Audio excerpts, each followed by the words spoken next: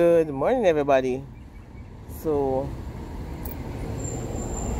I'm at the roadside again.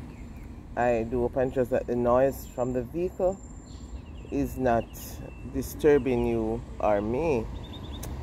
Alright, so a quick inspiration for you this morning. And many of you have known or heard of this story. This is a popular story that it's a fable, so to speak. It's about trying to please everybody, the man, the boy, and the donkey. And you know the story well. When the boy and his father was going to the market with the donkey, I guess they were going to sell the donkey. And while they were walking along the road, somebody shouted at them that they're foolish. Why are they walking when the donkey was made to carry load? So the father decided to put the son on the donkey. The son was riding the donkey while the father was tugging along. Somebody again cried out, "You wicked boy, you are riding while your father is walking." They stopped again, the father decided to go on the donkey himself and let the son walk. Along the way, somebody shouted at them, "You wicked father, there is enough room for you and the boy. Why are you letting him walk?" So he decided to put the boy on the donkey, and they both were on the donkey. Not long before, somebody shouted at them, "You two lazy bunkers, why are you so cruel to the animal, the poor animal?" So they stopped and decided what they should do. So they got a pole and they tied the donkey legs and they put it in the pole, and up on their shoulder they carried the donkey.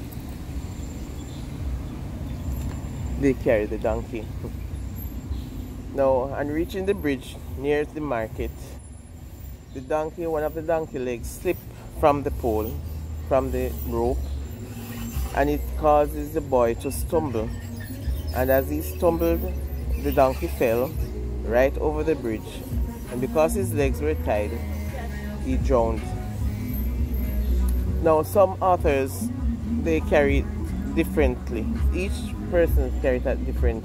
But the fact of the matter is, just to tell you that if you try to please people, you'll turn yourself into a fool, and in the end, you'll end up losing.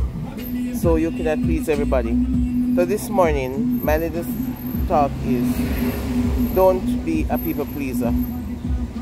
Don't be as much as we all want people to like us, we have to face the fact that we really can't please everyone. And that's a fact. There will always be someone that, for whatever reason, our very presence irritates them. And that is so true. Persons, you don't have to even open your mouth for persons to dislike you, right? For some reason or the other. We have to move beyond the naive expectation that if we are nice, people will treat us right.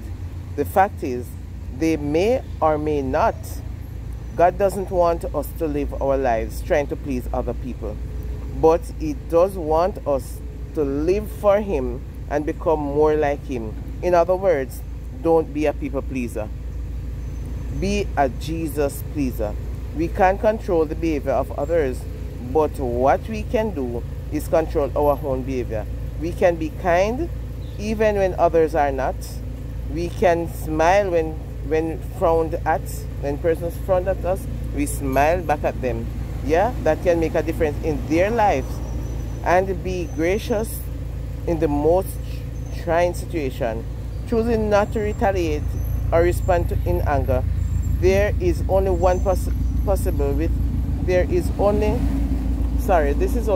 with God's help. We can claim Philippians 4 verse 13 and trust that God will give us the strength to respond in a Christ-like way. and we can ask him to fill our hearts with love for everyone, including our enemies. And what is Philippians 4:13 says, we can do all things. I can do all things through Christ who strengthens me. Alright? So let us claim that promise that with God all things are possible, and we can do all things through Christ who strengthens us, and try to please God and not to please others. When we please God, then we are well on our way to heaven, because God is pleased with us. Okay? So I do hope and trust that you are inspired this morning, and you don't keep it to yourself, because we have a lot of people pleasers out there, and we want it to spread abroad to let them know that they can't please people all the time. They have, as long as they are doing the things of God, please God, that is all right. Don't watch what people want to say. Don't mind how much people dislike you. As long as you know you are on the right track, that is good enough for God. Alright, so have yourself a wonderful, a productive day. And remember, Auntie Pauline is saying, if you can't be good, be careful. Alright, I love checking out.